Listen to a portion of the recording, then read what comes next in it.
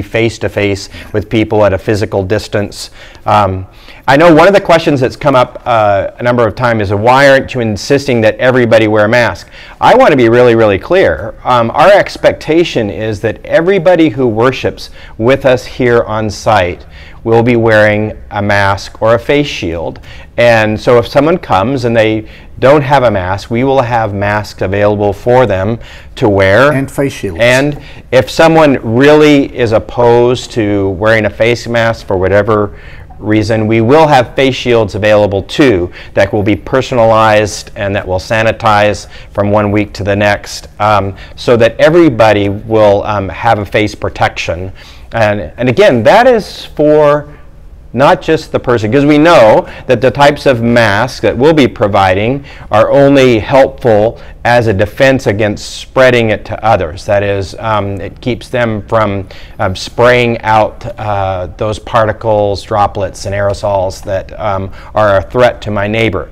But the masks that we have don't protect you from other people. And so knowing that, we don't wear those for ourselves. We are wearing those, again, as an act of love for our neighbor. And I know that many people wanted us to say that's part of our Christian response.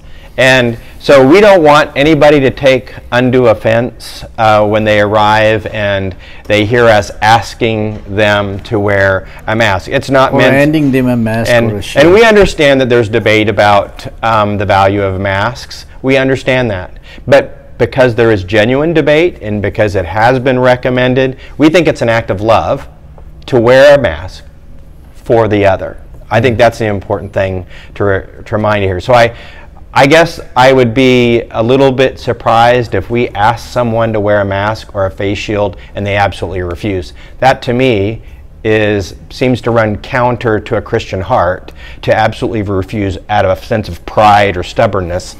I would hope for better fruits from the Spirit, fruit of the Spirit from our folks that are part of the life of St. Andrew. And so in case there's any lack of clarity there, we really are asking everybody to wear either a mask or a face shield as they're in worship with us. Now, one of the places you'll see